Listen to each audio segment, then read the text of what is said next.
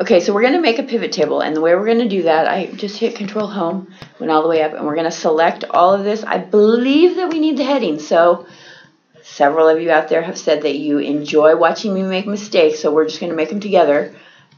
Not in a mean way, just that you like to know that other people make the same mistakes. Insert, pivot table, table range is rentals. We're going to say new worksheet, say OK. Okay, so now we have a new worksheet, and look at all those little boxes that we have over there. So we want to rename the worksheet monthly rentals, so click down here, and let's double click on the word. Monthly rentals, and then we want to select rental date. Yeah, okay. Okay, so because this is renter and rental dates, we need to check on those. Okay, and we're going to need to group. You need to do rental dollars. Now, if yours is anything like mine, yours has rental fee is the same thing. I don't know why my solution says rental dollars, but anyway, rental fee works.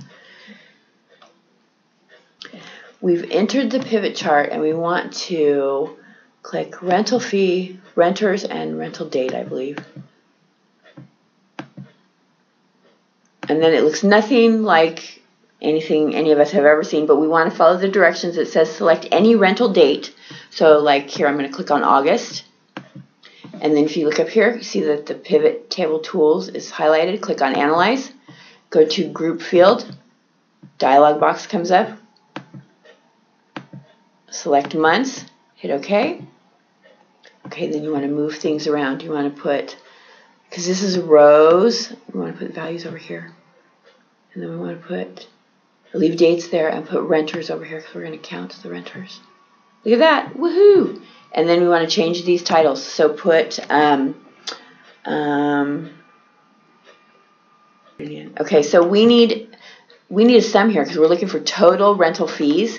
So all we have to do is go over here to count of rental fees, pull this down, hit value field settings, and it says sum. Yay!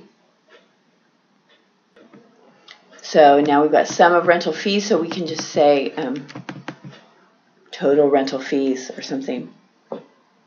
Okay, so we have to change these manually. First of all, we're going to delete this blank row if you got one. Just delete it. We can't change this part of the pivot table. I don't even know what to say about that. I'm going to get rid of this title. Whoops.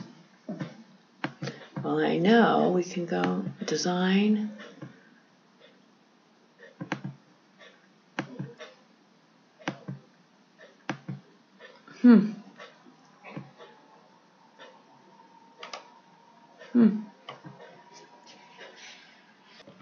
So I'm sorry, everybody. You just have to do it up here. So click on this, and you just go up here. So then we'd say something like this: number of renters. Okay, and then here we're gonna say total rent, or something like that.